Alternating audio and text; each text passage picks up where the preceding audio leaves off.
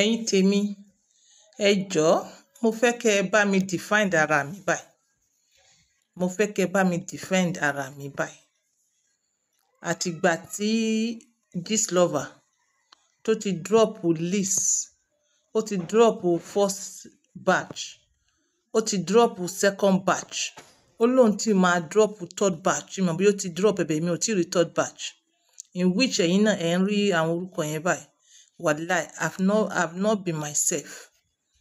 I've not been myself. Ẹ̀yin náà rí, mo ní kí sáré wá ṣe fídíò ìpápàpà, ṣe lè pọ́ńtẹ̀ lójú mi. Ó lò jẹ́ wọ glasses. Ẹ bá mi, ẹ sọ fún mi in the comment box, kí ni problem ti tèmi? Kì í ṣe pé bóyá wọ́n korúkọ kọ mi. Like, ṣé nítorí orúkọ Latifu di méjì tí mo rí? Or ṣé nítorí orúkọ Kúnlé Afọláyan? Àbí nítorí orúkọ I don't even know. I don't know. Àwọn kan ní ká má believe story yẹn.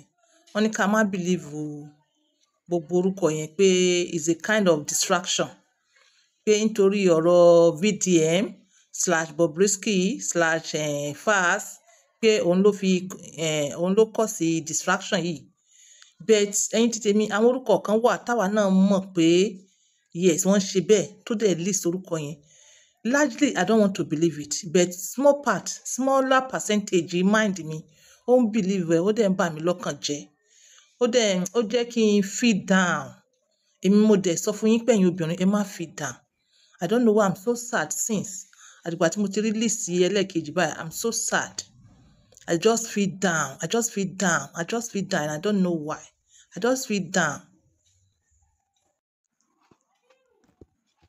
Ẹ dákun, tẹ́ bá lè define mi ìdí tí mo fi feel depressed because of this case. Ẹ jọ̀ọ́, ẹ bá mi type ẹ jọ̀ọ́.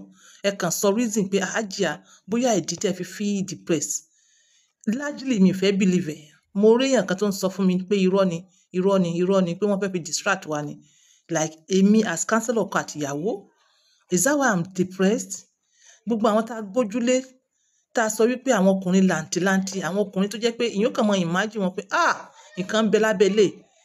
I don't want to believe the story o, but ṣé nítorí ẹ̀ mo fi feel down pé bóyá mo ní fans nínú wọn tí yẹn ń wò pé ọkùnrin yìí ìyàwó rẹ̀ ó mọ gbádùn rẹ̀ o, kán wá sọ fún wa pé rárá o, ó ń deceive ìyàwó rẹ̀ ní o, sexuality ẹ̀ lélẹ̀.